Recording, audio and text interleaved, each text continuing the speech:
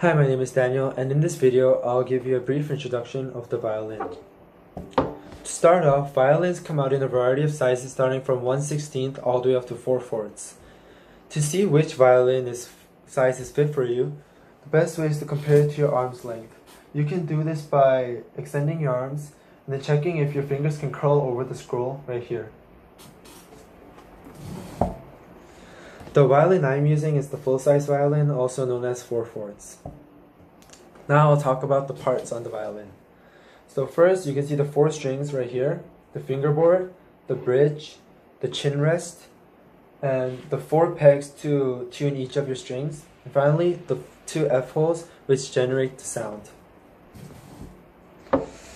To tune your instrument, you typically use a tuner like this one or an app on your phone, and you just play each of the strings and see if the arrow matches the note you're trying to play. And make sure when you start tuning, you tune the A string first so that you can tune your other strings relating to what the A string sounds like.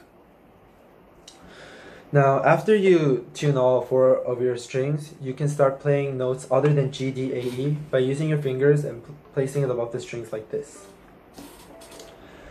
To actually produce sound and play on your instrument, you need a bow, and the bow has a stick and hair like here, like so, and the hair is made out of horsehair. To start, you need to tighten the screw by twisting it to the right, like this, and then once it's tightened, you can actually play your violin, like this. And lastly, when you're done practicing and playing, and before you put it in your case, you gotta make sure you loosen your bow by twisting the screw again in the other direction.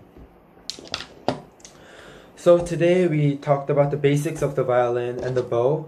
So in the next video, I will talk about how you actually hold your violin and your bow so you can actually start playing your instrument. Thanks for watching.